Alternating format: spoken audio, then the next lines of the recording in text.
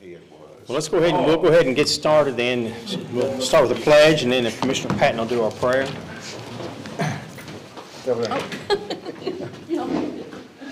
I pledge allegiance to the flag of the United States of America and to the republic for which it stands, one nation, under God, indivisible, with liberty and justice for all.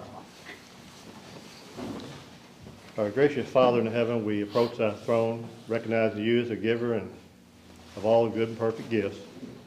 We ask your blessings fall tonight as we enter into this meeting, that we will have the wisdom and the knowledge to make the decisions that for the betterment of our community and for our citizens. Bless us in this meeting and all through our life. These things we ask in Christ's name. Amen. Amen.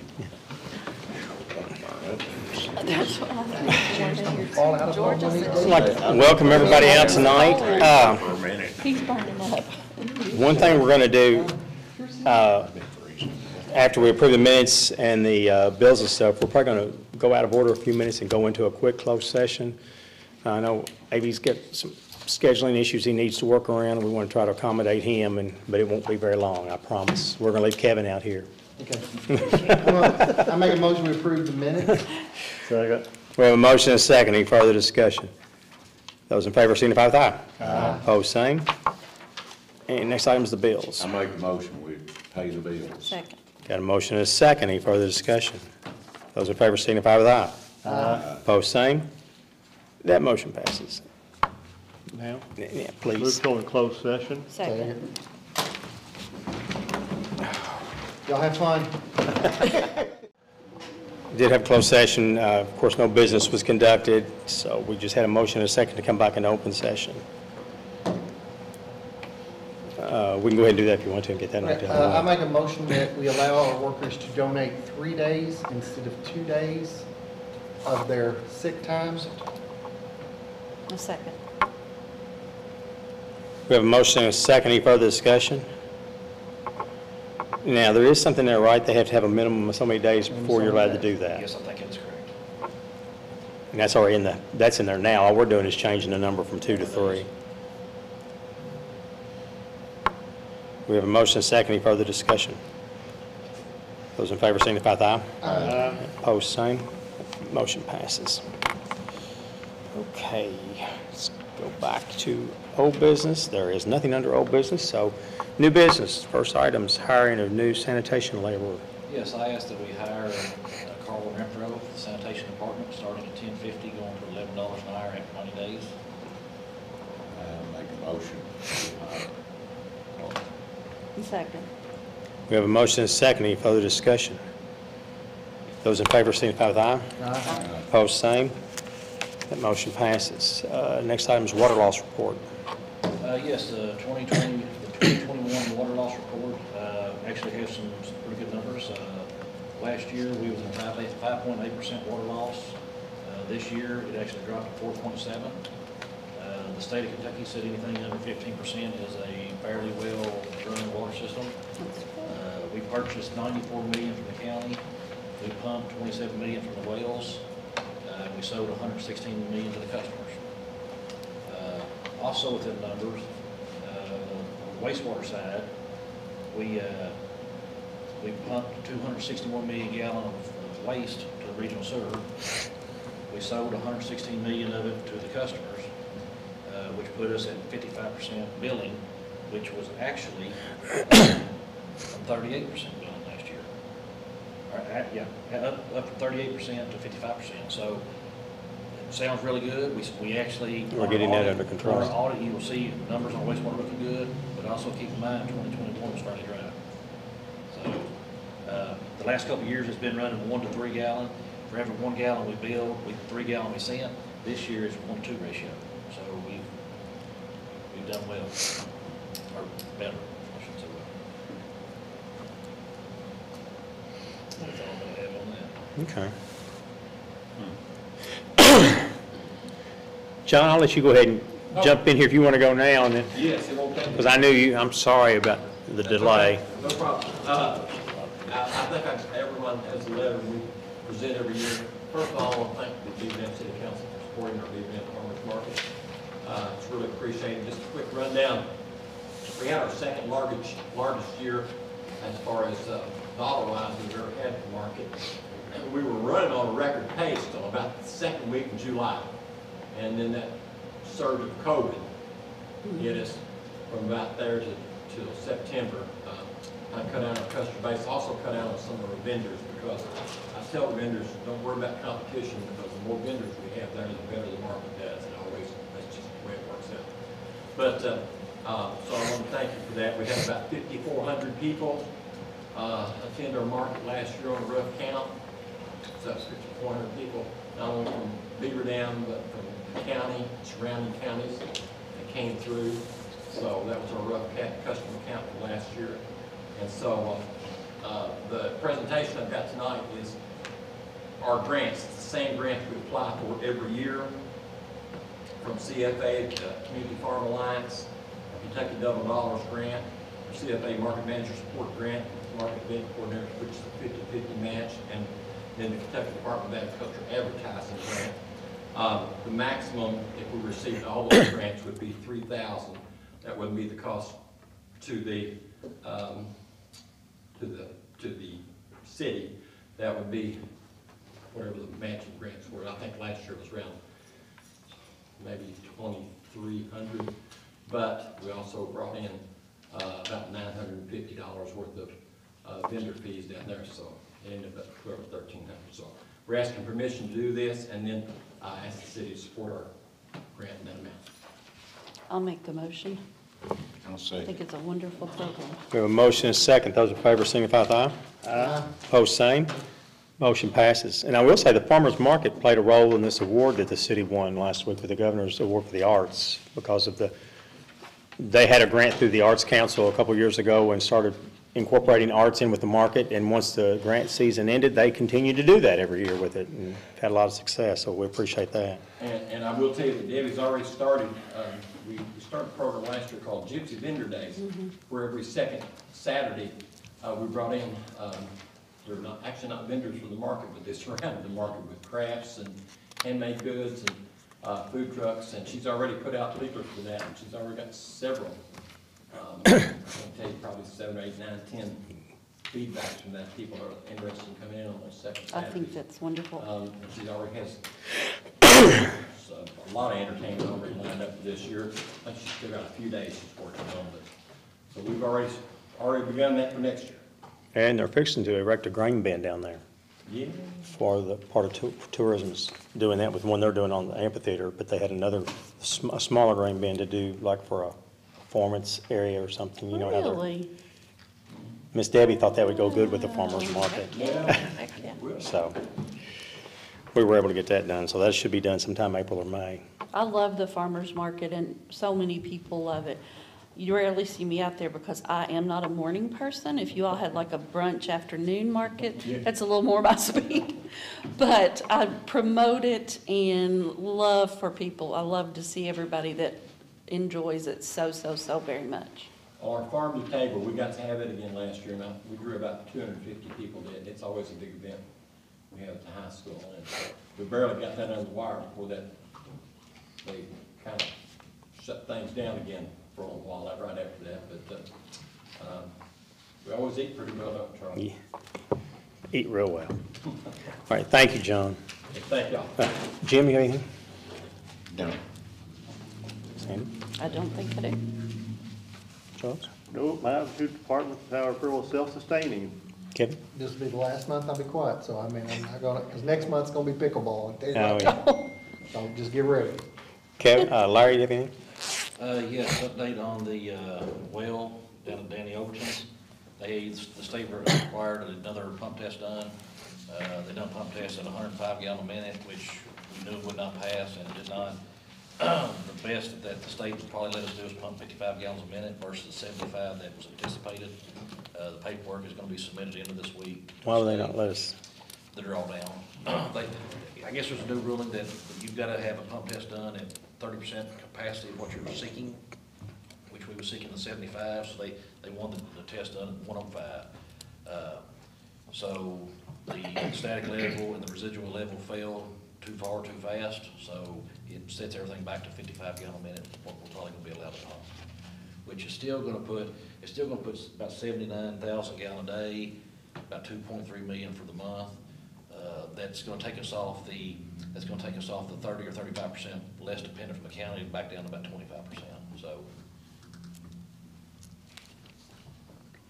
It's gonna do what now? We will be buying, at 75 gallon a minute, we had anticipated we was gonna buy 30 to 35% less water from the Okay. county per month. Going to 55 gallon a minute, it's gonna take it down to 25% less purchasing. Okay. Update on the register, water meter register change out, we're about 30% done with that. We read meters today, we're doing rereads tomorrow, then we'll get fired up again on changing them. It's kind of a hit and miss with the weather and what else is going on. Perfect timing for us, because we are a little slow this time of year, but it's also winter, so, How many you like doing? about 950. Shouldn't take too long. We'll, Compared to what you've already done. that's right. Slowly but surely. Well, the neighbor called and said, what do we gotta lay out in the yard for? I said, they're changing your meter out, ma'am. I want to know who chose that color of blue to put on the, Well, that's actually, through the 811, I orange, drove by blue, there and I was silver, like, green. what the heck is that in the yard? What it is. Yeah. Some of the hard ones that we have a hard time finding, we just go ahead and paint. Yeah, That way you it's can lovely. see it visible. Okay, is that all you got? That's all that I have. Okay, I got two things real quick, and then we'll turn it over to Mike and David. I'd like to ask permission from this commission to advertise for an RFQ for rental of the old Gaither building. I've had several people express interest in it, but I told Larry, I said, we really want to kind of watch what goes in down there with being on Second Street with all the activities and stuff we're doing and with some of the stuff we're the mix we're trying to get in down there. You never know who might have a good idea of something, and let them come to us instead of us saying, okay, we got a building for rent at X amount of dollars a month. Let them come to us and tell us what they would like to do with it, what they would like to do to the building, and how much they're willing to pay for it, just to see what kind of response we get. I moved to advertise for RFP for the Gaither building. You said RFQ. It's RFP. I wrote Okay, RFQ. okay. I'm doing an RFQ. We're working on another RFQ for another project. So. Okay. I'll second it. Okay, we have a motion and a second. Any further discussion? Those in favor signify with aye. Aye. Opposed, same. That motion passes. Another item I have, we've talked about it for some time and needed it at one point here, so I just went ahead and asked for some quotes. We've been talking about putting an 85-inch monitor on the wall where we can hook into a computer, whether it's either wireless or hardwired, for presentations or whatever. And I got two quotes. And one of them is from Taylor T&E LLC, which is Dwayne Taylor. His includes an 86-inch 4K UHD smart TV, the Echo Gear full motion wall mount bracket, Bluetooth soundbar subwoofer, HDMI 4 cable and VGA converter. Labor to install and set up, install electrical outlet. He's going to put the electrical outlet behind the TV so it won't have cords showing. He's going to install all the HDMI wire to this corner over here where all the controls will be at. And again, all the wiring and stuff will be hidden and not visible. And then install the VGA to HDMI converter. So there's some of the computers have the bigger cables, and some of them have the littler cables, and then there's some that are wireless. So we'll be able to take care of everything. His quote was $3,750.24. And I got one from Voyage Technology. Andy sent this to me. I have sent email back to him on Friday requesting some more information. First of all, he sent it and he failed to put the installation on there. But then I asked him to make sure the installation included all this electrical outlet hidden, all the wiring hidden, and I didn't hear back from him, and I sent a request again today. Told him I needed to know by 5 o'clock today, and I still haven't heard back from him. But their quote is for an LG, which I think is the same unit actually. LG 86-inch 4K HUD smart TV, the HDMI wireless BYOD presentation switch, an Apple TV 4K. Do you know what that is? it might be part of the smart TV, it might be, Okay. or it's its own device. It looks like a little remote Yeah, with a little box. yeah, that's what it is. Specialty cable, a wall plate for HDMI, and an extra large, heavy-duty 60 to 100-inch hanger for the TV, wall mount. And then they've got a installation, configuration of provided equipment and user training. Their total bid was $3,567.95. And like I say, I'm not clear if that includes all the electrical and cable stuff or not. Did he give you an installation time frame? No. I know I've got told Taylor to do some work at church. We can't get him to do some electrical wiring until July. He's that far behind. He did ask me if we did it, would I care if he did it on a weekend? I told him that didn't bother me. But I said, I knew he backed Yeah. up. I'm not sure, and again, I don't know enough about it. On Taylor's, it talked about the cable and VGA converter, and this one doesn't on Voyage. It just talks about. I think that Apple does that. It, I think so, doesn't it? Most of them will allow some sort of screen mirroring. So I know they put one in churches, and that's what they use it for. okay. There's 1,000 different ways to do it. Well, see, that's what I was suspecting. But for what you're talking about, you would probably, like what you were saying about having it all set up over there, would be the way you want to do it. Because even if you can do it wirelessly, you're still going to be. You still got to have some kind of equipment and Yeah, stuff. because not everybody's going to be able to do it, not everybody's going to have the right computers to do it. So, Yeah, that's why I said I wanted to be able to do wired in and wireless. So that's what we've got, but I do think the need is there, and we do have the funding to take care of it.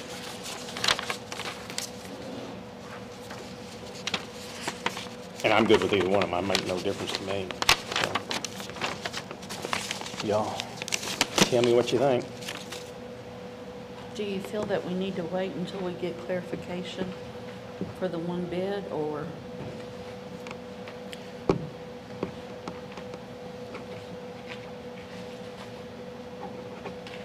Anybody thoughts, opinions on that, or what? I would like to know. That's why I asked Andy Friday and then again today when I didn't hear from him. But you should have called the other fellow.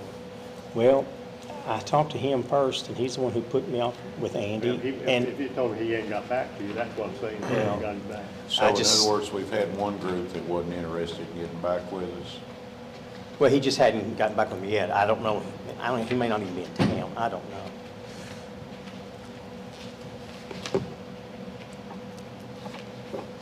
The bids aren't that far apart either, are they? Like $200 or something like that? Less than $200, you know.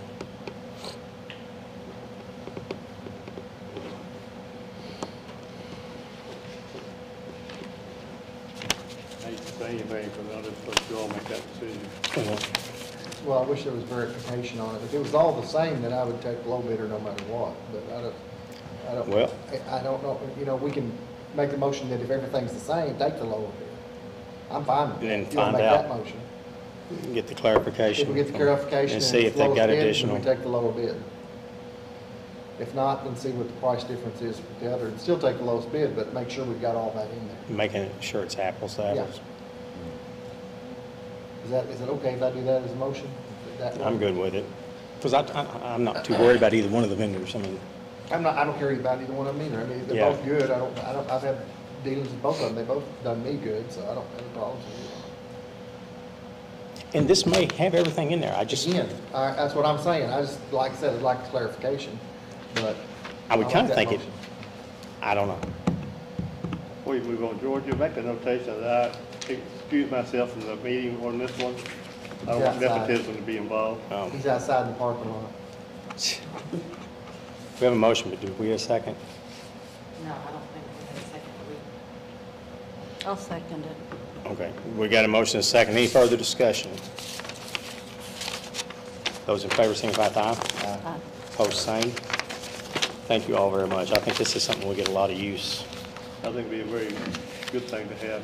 And it's been something we've needed, we just, So the community will probably use it to learn more, having that Yeah, ability. when we have the Veterans Program on Memorial Day, Labor Day, Memorial Day, which one is it? Memorial. Memorial Day. They'll use it, I'm sure. I mean, I could see them use one. well, even if it's just the background with, Exactly. I mean, Yeah. okay, Mike and David, y'all can arm wrestle over who goes first. Is it age before beauty? What is that?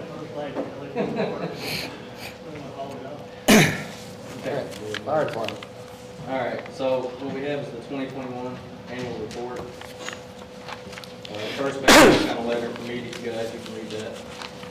I'll kind of go over this pretty quick.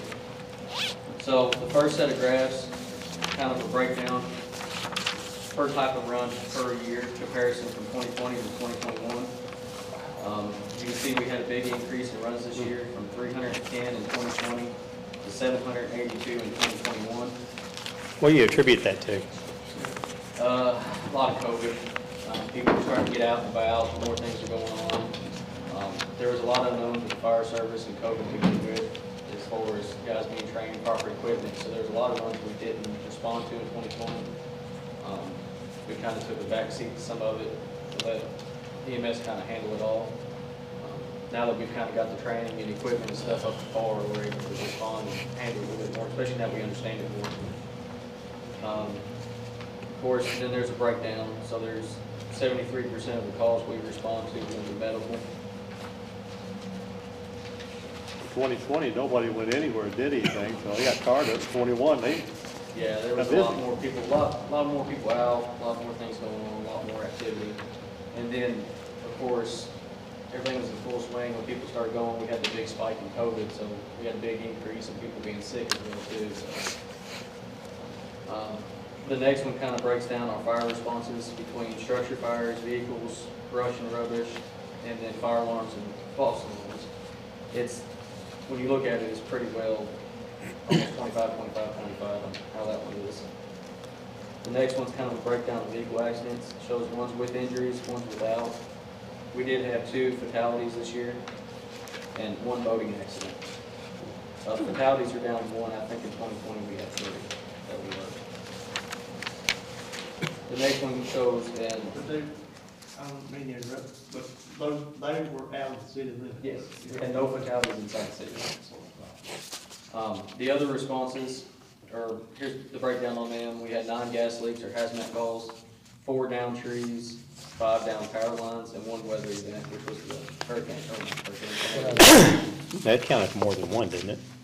Should have. Should have. Y'all were out a while. Yeah, we were about 36 hours, I think is what we spent on that one. The next graph is a breakdown of what calls were inside the city limits and what were outside based on type of call. Our biggest thing was medicals, of course, and the biggest amount of calls for medicals was inside the city limits, with 442 medicals inside the city limits and 130 outside. The last page is kind of a breakdown per department, for the rest of the departments in the county. Beaver Dam run 39% of the calls that were paged out for the departments within Ohio County. That's 782. The next closest department was Hartford with 428. And that's total calls. So what do you attribute that to? They have 2 stations. To be honest with you, I'm not 100% sure what the factor is. As far as the type of runs we get paged out on, everybody across the county is the same. We have one standard guideline for all fire departments. We all fall under the same Is thing. Beaver Dam's area that much bigger than Hartford's? Not really. It's not as big, is it? Hartford has more ground. I think what a lot of it is probably our population. Because if you look back, our medical calls inside the city alone was 442. Their total calls were 428. So we had more medical calls inside the city limits of Beaver Dam than the second department did overall runs. So I think a lot of it is just kind of maybe the population density. Like Hartford's got a bigger area, but a lot of it's farm ground. You know, we got north of Hartford, Yeah. and all them areas, and then out 69, most of it's just open ground. Any questions?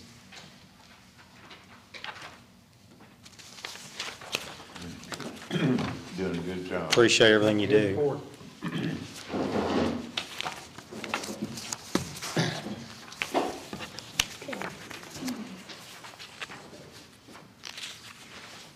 turn there to the second page, it just kind of gives y'all a breakdown of, what each officer worked, accidents worked, cases open.